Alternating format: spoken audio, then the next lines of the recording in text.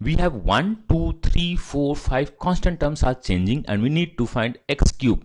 How we can make x cube? The one is only x cube from the one bracket, another one is x1 into x square. We want x cube from here, and rest from the constant term we want 1, 2, 4 and 5. We have taken one terms from the each bracket and multiplied. That is nothing but total is 40 into x cube. We want x1 and x square by making x cube.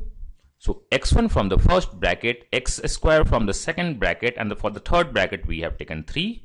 The constant is 4, the constant is 5, and multiply. That is nothing but 60 into x cube, and total summation is 100 x cube. So our answer is 100. I hope it is clear.